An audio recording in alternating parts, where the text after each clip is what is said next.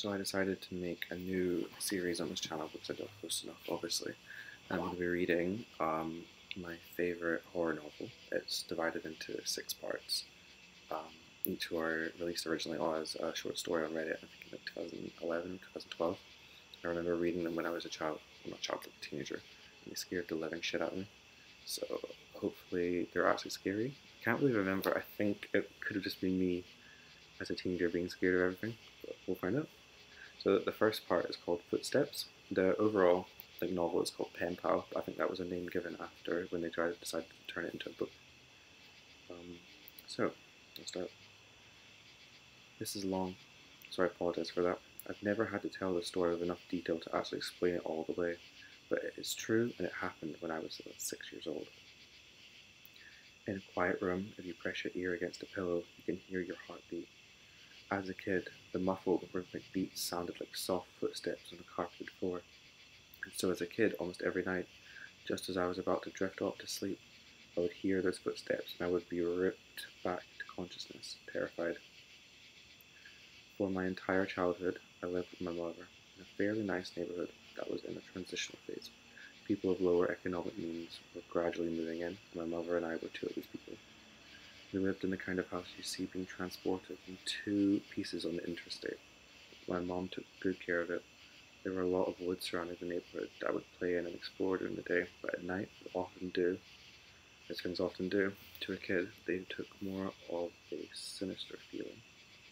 This coupled with the fact that due to the nature of our house, there was a fairly large crawl space underneath, filled my mind with imaginary monsters and inescapable scenarios, which would consume my thoughts when I was awoken by the footsteps.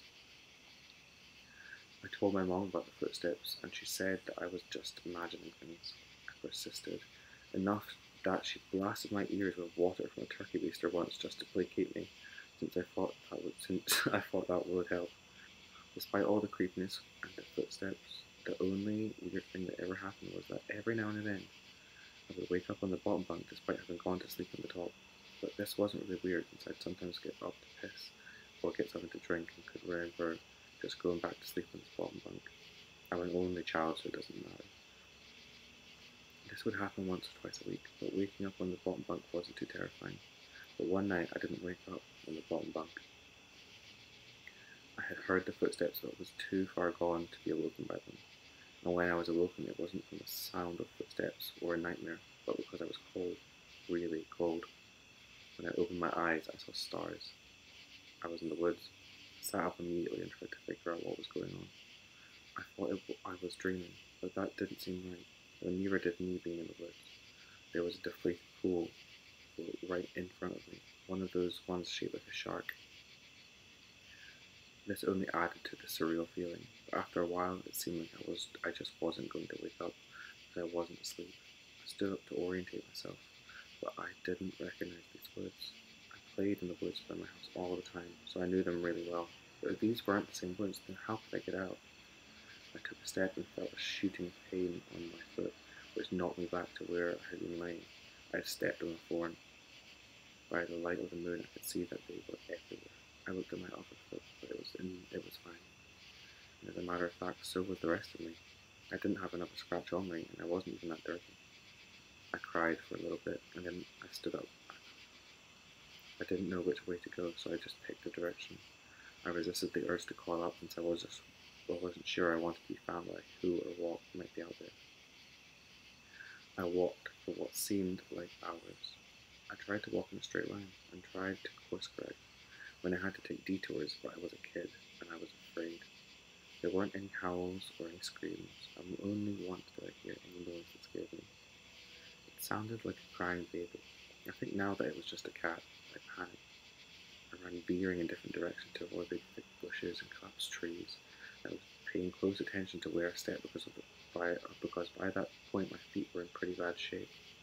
I paid too much attention to where I was stepping and not enough to where those steps were leading, because not long after hearing the cry I saw something that filled me with a kind of despair I haven't experienced since. It was the pool float. I was only 10 feet from where I had woken up. This wasn't magic or some supernatural space bending. I was lost.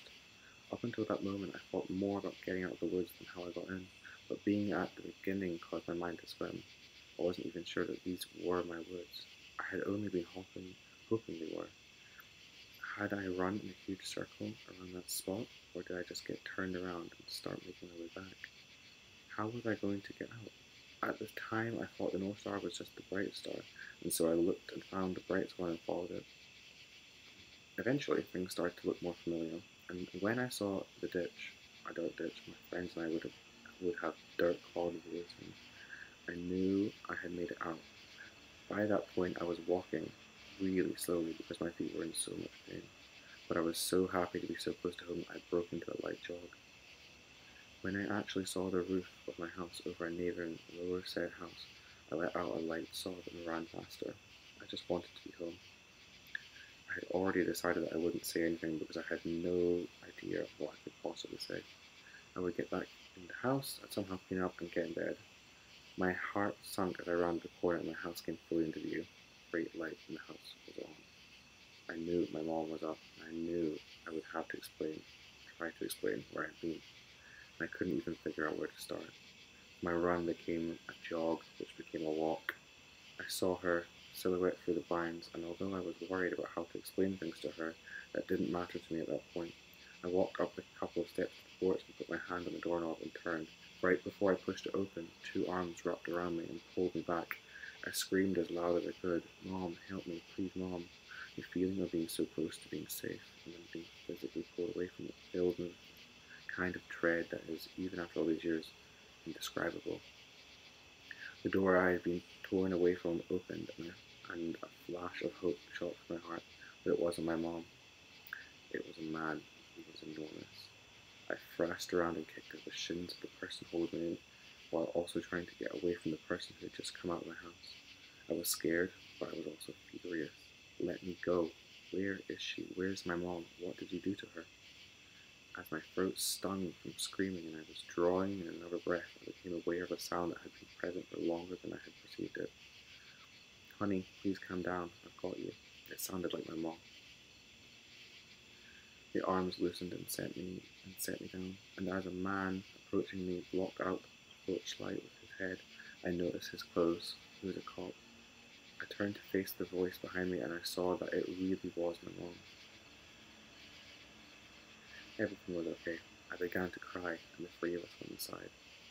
"I'm so glad you're home, sweetie. I was worried I'd never see you again." By that point, she was crying too. "I'm sorry. I don't know what happened. I just wanted to come home. I'm sorry." "It's okay. Just don't ever do that again. I'm not sure me or my shins could take it." A little laughter broke through my sobs, and I smiled a bit. "Well, I'm sorry for kicking you, but why'd you have to grab me like that?" "I was just afraid you'd run away again." I was confused. "What do you mean?" "We found your note on your pillow," she said, and pointed at the piece of paper that the police officer was sliding across the table.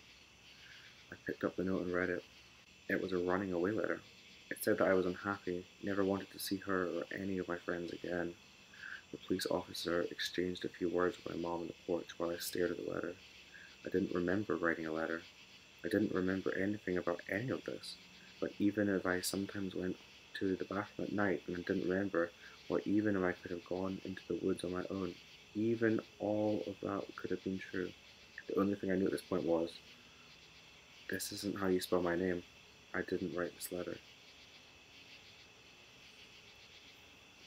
I have chills. Listen. Yeah, so I love that story. I am gonna do all 6 parts, I believe. So if you like it, let me know in the comments. Thank you for watching.